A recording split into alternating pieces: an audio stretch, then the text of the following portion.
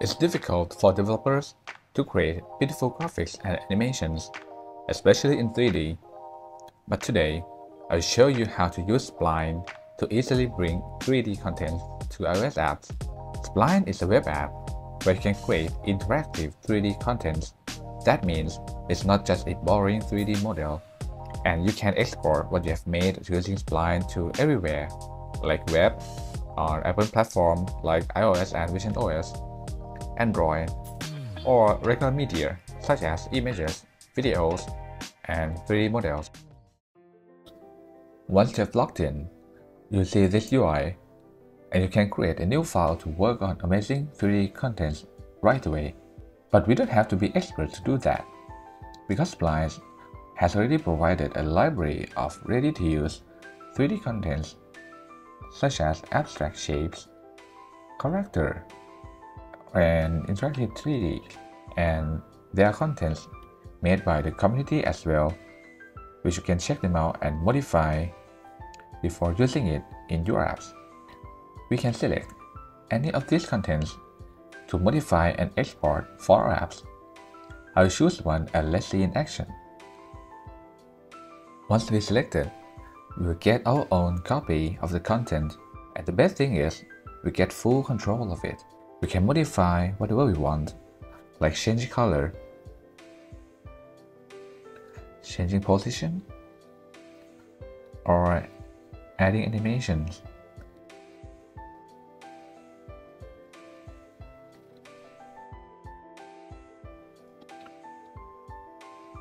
Spline also provides a library of tutorials covering everything from modeling fundamentals, animations, to advanced techniques. If you're interested, make sure to check them out. However, this video focuses on bringing Spline to iOS, so let's move on. Back to the file.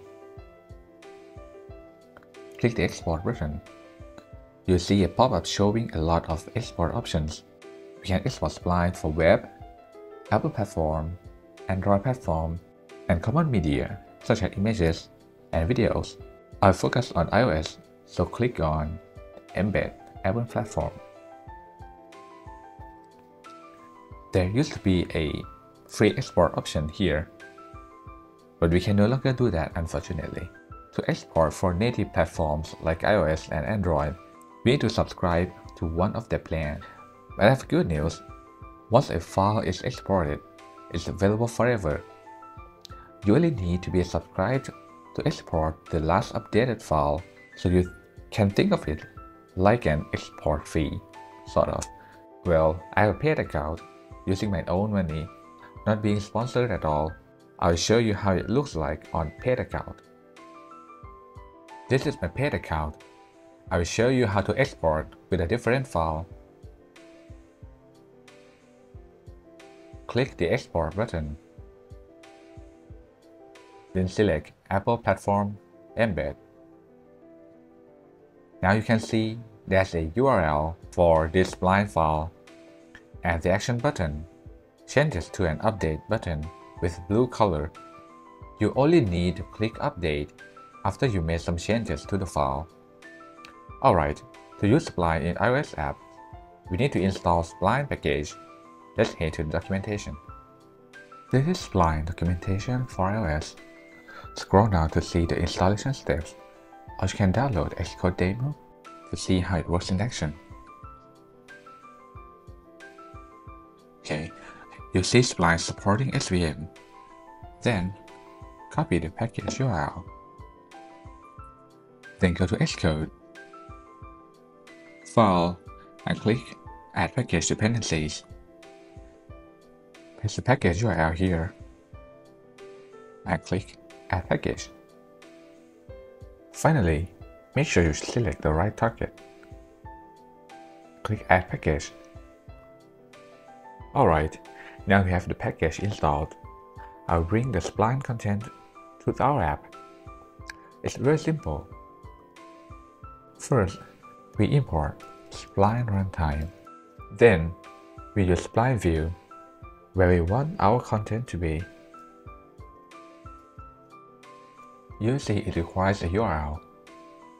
We can use either remote URL to download the content from Spline server, or we can download the Spline file and use it locally, which is faster, but it increases our app size. I'll start with the remote URL. Let's go back to Spline and copy the exported URL.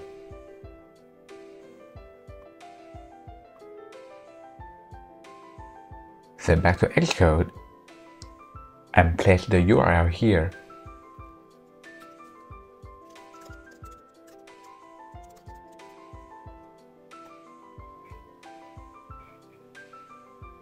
And here we go.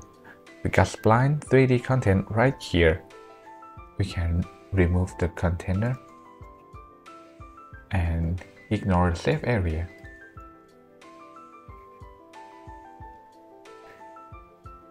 You can see it's very beautiful. I will show you how you can easily add interactions to your content. Back to Spline Export. There's a menu called Play Settings. We can adjust how user can interact with our content here. I'll enable the orbit. Then I'll change the touch settings for orbit to 1 finger and click Update. Let's see the results.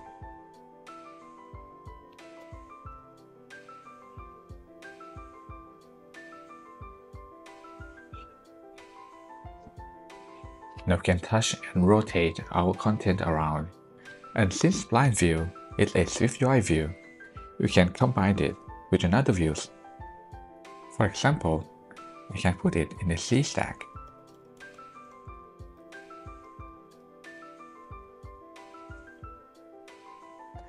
And add some text and a button.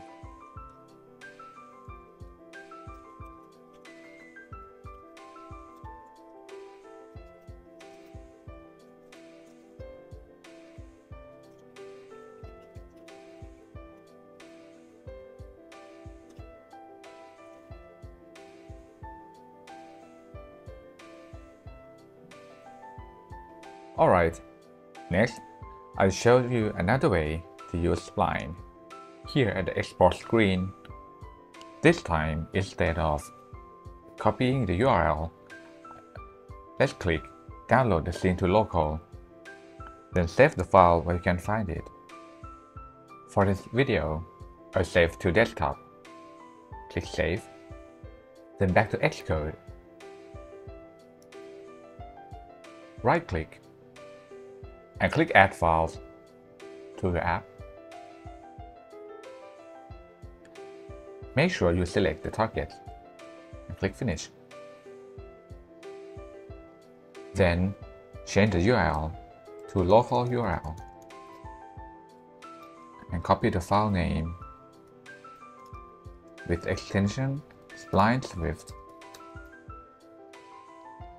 and run the preview again. It still works, and even faster than before. This works perfectly with onboarding screen, where we need everything to be ready as soon as possible. However, Spline file is pretty large, so please beware of the file size. It's acceptable if you only use a single file smaller than 15 megabytes. But if you need a larger file or multiple files, you may need to use compression to reduce the file size and decompress before using. And that's how we bring wonderful 3D contents to native iOS apps using Spline. You can watch their tutorials to learn how to create your own amazing effects. If you enjoyed the video, please like and subscribe. Thank you for watching, and see you in the next one.